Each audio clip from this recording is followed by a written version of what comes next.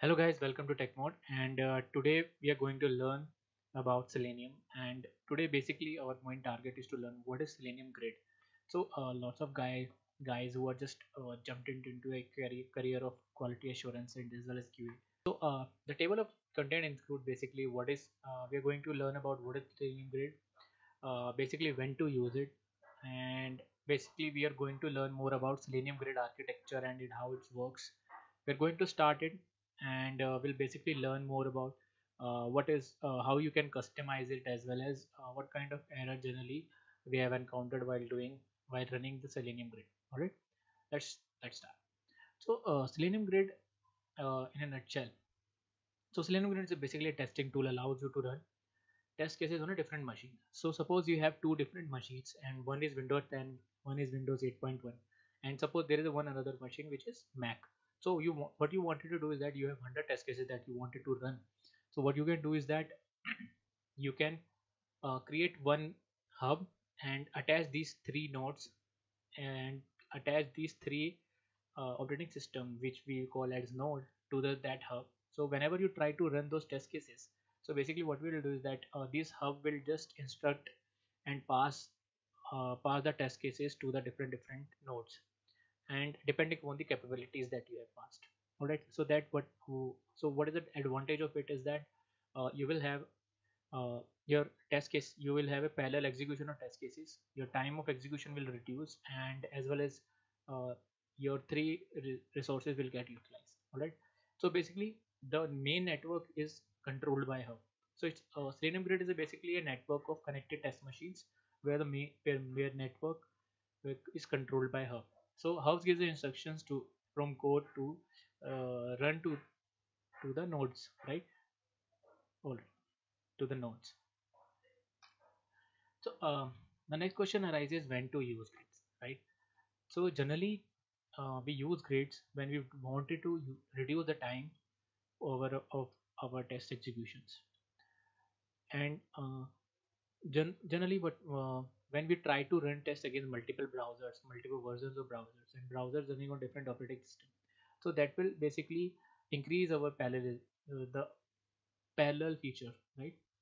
So for example, as you have mentioned in the slide, that if you have suppose 100 test cases and you wanted to run on four different machines, so your time of execution is reduced by 1/4 of the time. All right. So that's what the major benefit of Selenium Grid. And Selenium Grid is basically a scalable solution, because right now where I work means we had thousands of test cases that we wanted to run, and we cannot wait for like 1 hour or 2 hours to get it finished. So what we have done is that we have multiple machines, and we have created the grid, and we are try to run 100 or 200 test cases per nodes, and that will just going to turn on 15 to 20 minutes, right? That's how scalability works in real time apps. So let's understand what is hub. So uh, hub basically it's a central point with who controls the nodes basically. So for example, as I have already mentioned that Selenium uh, grid is basically a network of connected test machines. So who control these nodes? So hub controls these nodes basically.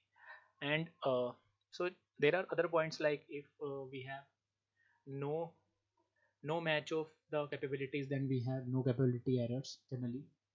All right. So what is node then?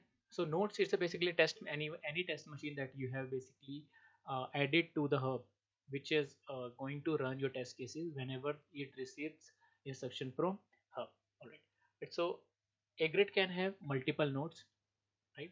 And it is supposed so generally we what we is that a node should be like a different platform, so that we can cover as much as platform grows platform test cases, right?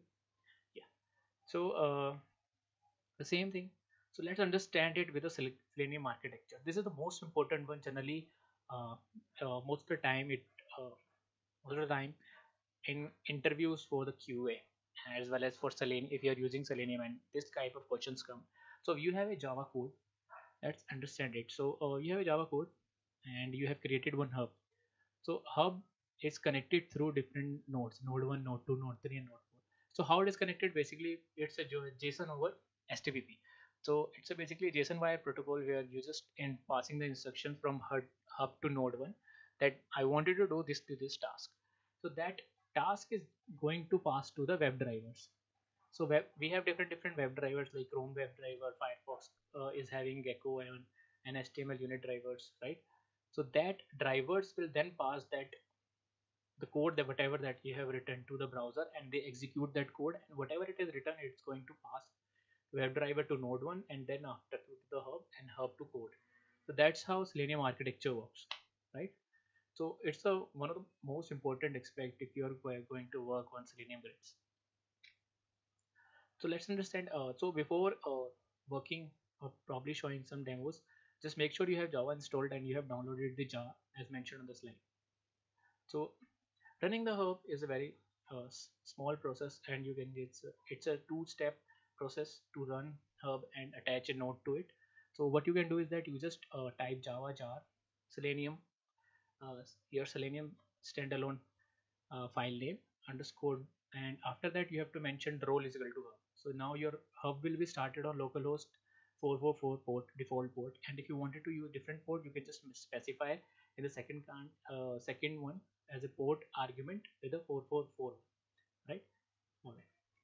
And if you wanted to run node similar way, Java jar Selenium same thing, just you have to mention the role is node and the hub name is hub and the hub URL. So hub with that you have started previously, it's localhost 444, and you have to point it out that's it. The hub is add/add register, so you have to register the node, you want to register that node to that URL. That's what you are mentioning in it.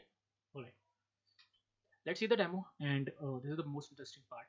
So let's switch to our here. So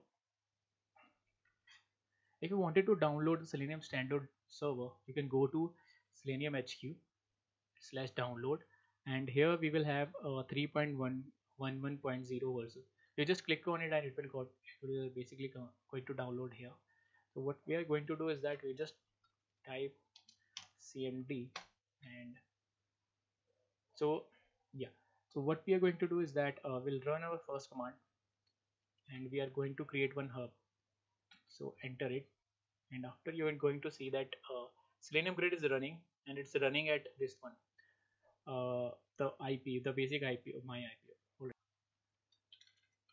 on. Going to the 444 to see the hub. So right now our hub is running fine, and we don't have any node attached to it. So what you can do is that you can definitely make this machine also as a your node machine, right? So we're going to attach this machine also to the as you can see, I have successfully attached it to it, and it is mentioning that the node is registered and to the hub and ready to use. As you can see that there are few browsers that's coming that are supported. So this is how it works. So basically, and one more thing, I have opened my internal IP. You can go to what you can do is that if you wanted to find your internal IP whenever you are basically starting it your hub, your uh, your IP local IP will be reflected here. So you just have to type attached to this IP if you wanted to. But in my machine, sometimes this is how it works, and so this is the main funda of Selenium Grid right now. And just make sure that wherever you are running the Selenium Grid, you are running from where the jar file is already present. All right, and make sure Java is installed on your machine and it is added to the path. You can Google it around if you wanted to, if you want any help regarding this. uh, let's move on to common mistakes. Not share present. Yeah, so the most important problem, a common mistake that we have encountered is port already used. So if the port is already used, just kill the section or probably use the port command to get different port, right? Unable to access the Java file, as I have already mentioned, so make sure you just are in a correct folder while running your Java jar commands to create hub as well as for the node, right? And make sure that your the node and the hub are in the same network. So sometimes if you wanted to connect two different remote machines, that this is where the Selenium Grid doesn't work. You have to be have on the same network to get connected to it. All right, And if you wanted to use different like remotely and all, then you have to go for remote driver and all that is out of scope for this course. All right. Uh, Another few two things that what is JSON over wire protocol. So it's a basically messages hold the entire information that is required by server. So communication between hub and node is basically based on the JSONs that they exchange, and the second one is the desired capability. So any or any kind of capabilities, for example, if you wanted to run it for Windows 10 Safari browser and for example Mac Safari browser, you have to mention the capability and that is known as desired capabilities, right? These are the resources if you wanted to look around and have a deep thought about what is Selenium Grid and all. I've covered pretty much all of it. So thanks a lot guys, and do like, subscribe and comment down if you have any questions, and let me know how you feel about this tutorial. This is one of my other try that I wanted to do. It's a quick tutorial getting started as quick as possible, basic kind of thing. Thanks a lot and see you in the next one. All right, bye.